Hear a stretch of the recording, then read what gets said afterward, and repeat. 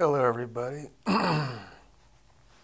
Well, recently we've seen video of Senator Harry Reid accusing the Bundy Ranch and their supporters of being domestic terrorists. But the real question is, are they really exhibiting any of the characteristics of a domestic terrorist? And the answer is no. Terrorists typically target public buildings, government buildings, places where they can make the most impact and harm the most people to get their point across. And these people actually helped to avert, along with the help of the BLM agents that backed down, they actually averted a crisis.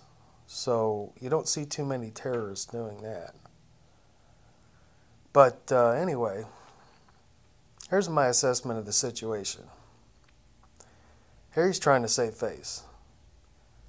And he bungled this terribly. He got caught with his pants down. He got caught making dirty deals with China.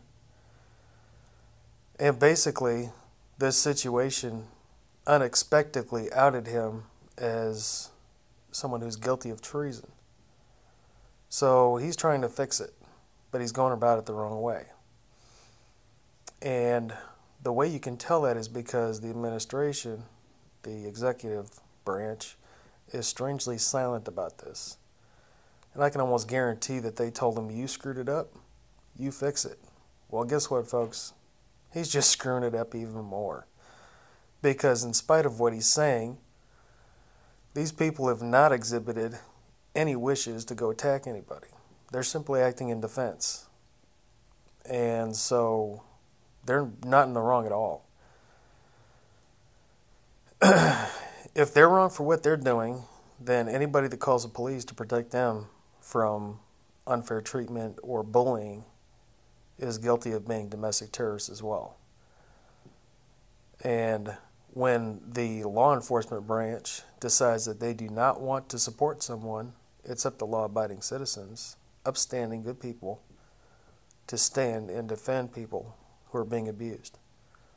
So that's my take on the situation. Harry Reid, you know you're a treasonous bastard. And the more you open your mouth, the more you screw up. So you'd be wiser to just shut up.